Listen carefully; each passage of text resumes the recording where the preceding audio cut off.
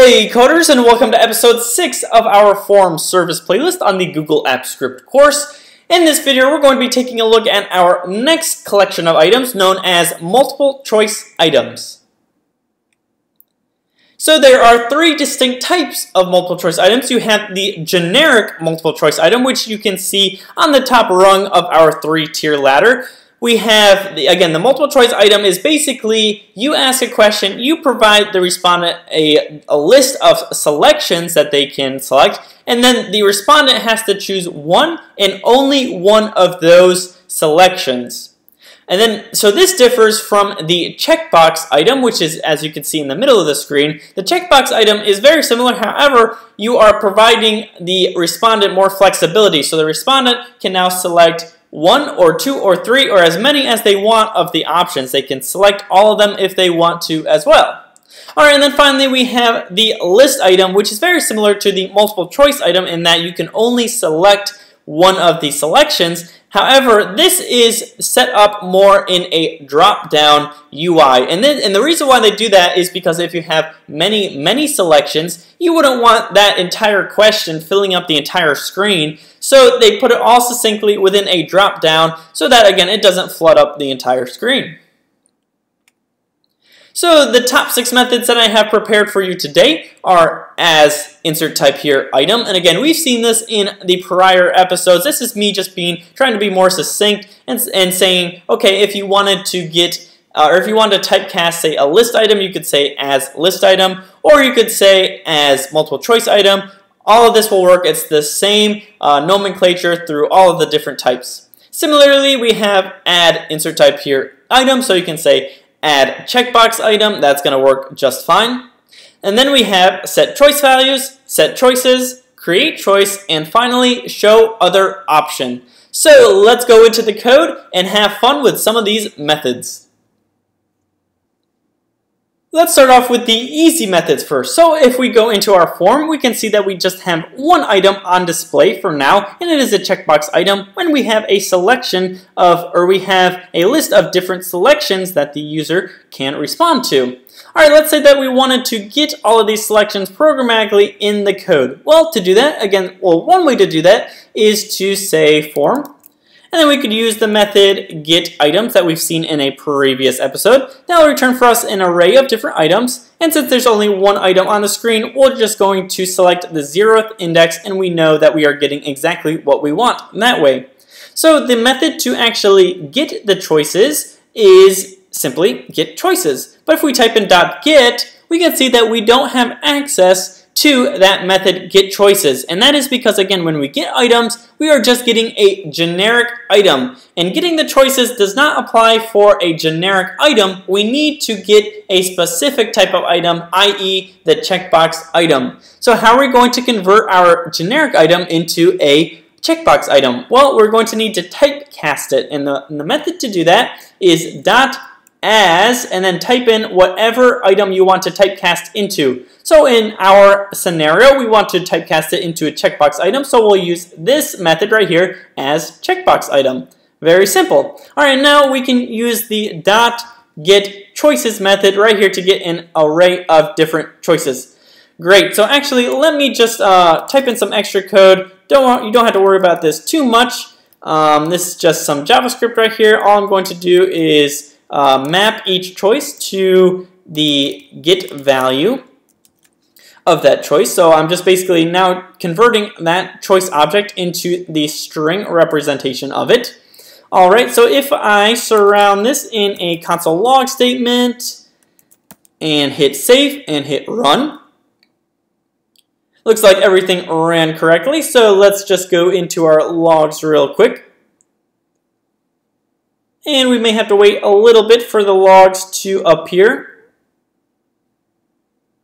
Let me just exit out of that and reopen the logs. And there we go. We have our array of different selections all written out for us right here in the logs. So that's pretty cool. And that is how to typecast, again, a generic item into a specific item. In our case, it was a checkbox item.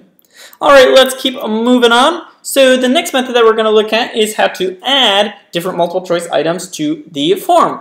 And to do that, again, we need to access our form. We'll say something like add list item. We're going to add a list item in this scenario. And what this is going to do is it's going to basically add a list item right to our form. I won't do it yet because, again, our list item is just going to be blank in this instance. But let's look at our very next method, which ties into this very well. All right, so the next method that we're going to look at is something called set choice values. So again, we added if we ran this, it would add our list item to the screen. But let's say that we wanted to actually provide the user or the respondent with a selection of different options that they could choose, right? So to do that, one way to do that is to say set choice values. And what this does is it takes in an array of string values. All right, so right here we have a perfectly written out array of different countries, right? So here's all the countries in an array. Again, it's a very long array. That is exactly why we would want to use, say, a list item in favor of, say, a multiple choice item, so that it doesn't, again, take up the entire screen. But anyways, let's say add list item, and then we are going to copy this list of countries into this argument spot right here. And actually, let me just give it a name as well, or a title. And we'll say, please select your country. All right, so now if we hit save and we run it, then we should be able to check out our form now. And here we go. So again, this is our list or our drop down. As you can see, it's very, very long, but that's okay because we are just in the editor.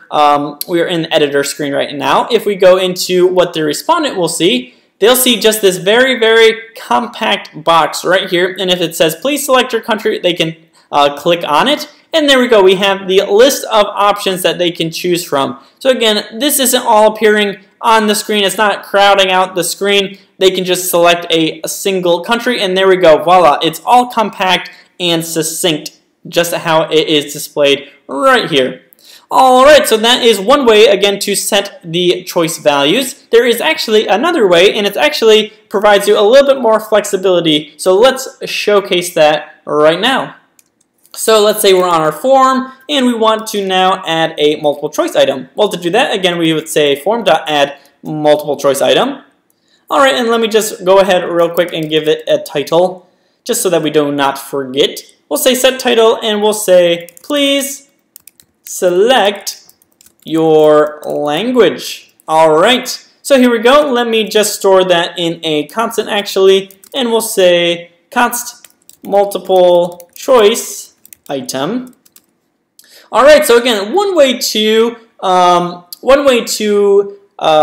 programmatically insert all of your choices is to, again, use this method set choice values. However, this just sets an array of different strings into your form, right? So that's great, and there's nothing wrong with it. I do it quite frequently. However, you can actually tie some metadata with that string. So you can actually tie some response data with that string. And let me actually show you what I'm talking about because I think it might make a little bit more sense if I write out in the code. All right, so here we go. We have our multiple choice item. And now let me paste that there. I will say dot, instead of saying set choice values, let's use this method right here, set choices. So what this does is it takes in an array of something called a choice object. So what we need now is to put our array, and let me drop that down a line just so that we can create some more space. All right, so to create a choice object, we need actually our item again, and then we are going to take a look at our very next method, which is create choice. So as you can see, we have just a generic create choice, and what this method does is basically the same exact thing as set choice values right here. All we do is pass in a string, and that will create a choice for us. However, we have again some of these optional parameters which provide a little bit more control over the logistics of the flow of our form. So let's take a quick look at each of these. So this one, create choice, our first optional parameter is something called isCorrect. This is basically as if you are creating a quiz, you can select the correct answer on a, say, multiple choice item, and that will be instantaneously graded. You won't have to go back. It'll know that if the respondent chooses, say, this choice, then if it's marked as is correct, then it will be indeed correct. Alright, so the next one is actually some navigation items right here. So this is the page break item, and this is the page navigation item. We kind of explored this when we looked at our layout items video. But what this does is if they select this choice, say, we are going, and then after they go to the next page, we are going to navigate them to a certain page that we specify. And same with the page navigation type. So let me just showcase this right here, this optional parameter, page break item. Alright, so the value that I'm going to give for this choice is English. And let me create another choice, very similar to the first one. Instead of English, though, we are going to say Español. Alright, so here, if you notice, it's time to uncomment this, right? So this has been commented for quite some time. Now it's time to uncomment this. And we are actually going to uncomment it, but also we're going to cut it, and we're going to put it up right before we set the choices. Alright, so here we go. So if they select English, what we're going to want to do is navigate them to the English page, or the English page break, right?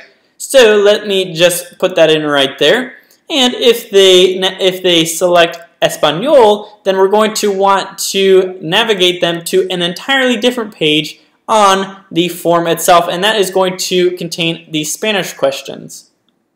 Alright, so now I think we are all set up. So if we hit save and we hit run,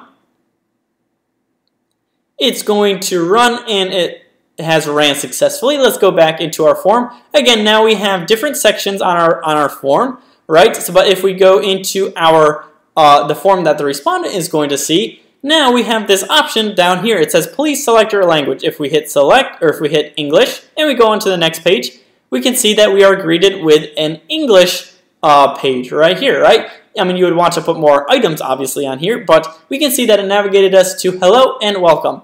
However, if we are a Spanish speaker, we would select Español, we'd hit next, and there we go. It now has navigated us to the Spanish section of the form, which is pretty dang cool in my opinion.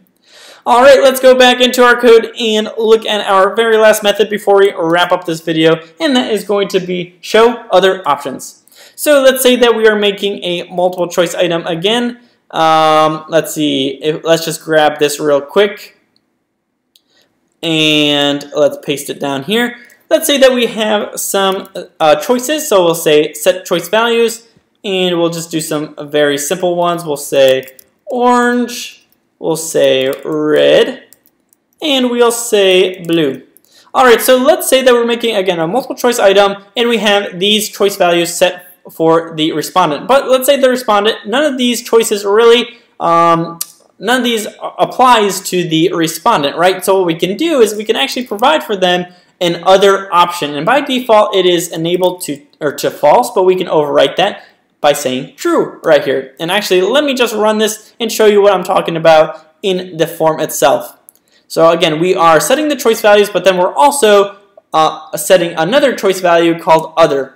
If we go into our form, here it is right here. Let me go into what the respondent will see. We'll reload it. We'll select Español. Alright, so here is the multiple choice item that we just created. Again, they can select orange, red, or blue, but if none of these really apply for them, right, they can actually input their own selection, and they could say something like purple. And this is what the other option allows you to do, is you can type in anything that you want right here. Alright guys, I hope you enjoyed this video and learned something. I know it was kind of long and it had a lot of content to it. But if you did learn something and you did enjoy it, don't forget to hit the like and subscribe buttons. And I'll see you in the very next episode.